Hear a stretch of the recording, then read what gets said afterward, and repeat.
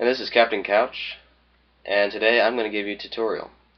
You might have seen the video I made with me playing Super Mario 64 with an Xbox 360 controller. Today I'm going to teach you how to do that. So, first off, your controller needs to be a wired one, or you need a wireless adapter for the controller. You can get those at Walmart for 20 bucks, or they were 20 bucks the last time I checked. So, after you've plugged in the controller, you can do this optional step if you want. Make sure that everything's working alright. You can go down to Start, Control Panel, and if you're at the Home menu, then you can go down to Hardware and Sound, scroll down to Game Controllers, and you'll find this menu. If you're in Classic View, all you will need to do is go to Game Controllers. So now that we have this window open, we can see your Xbox 360 controller in the list of installed game controllers. Now if it's not in the list, it means the drivers might not have been installed correctly. That means you'll need to download them and install them manually, and I have a link for that if you need that. So here, click on Properties, and you'll get this dialog window. Now, you'll see these displays will light up with each button you press. You can check this out and make sure that everything's alright if you want. Everything checks out alright. Controller back, and now, done with that.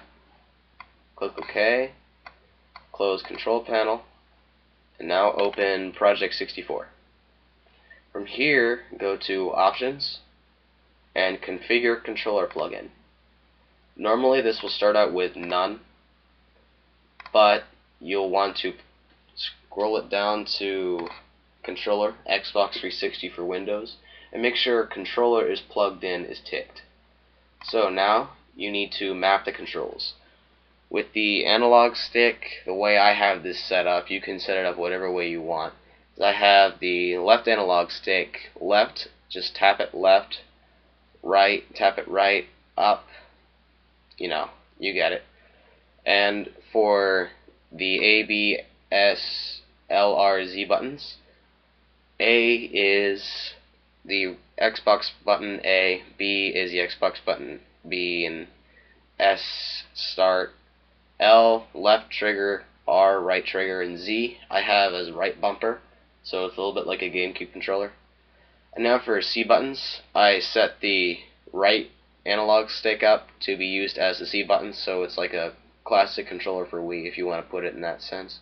So L, R, U, D, up, down, it's self-explanatory. And digital, which is the D-pad, I just use the D-pad for the 360, left, right, up, down, you get it. So that's really all you need to do. And now you can choose whatever game you want to play. And that's pretty much it. So this is Captain Couch, and I'll see you next time.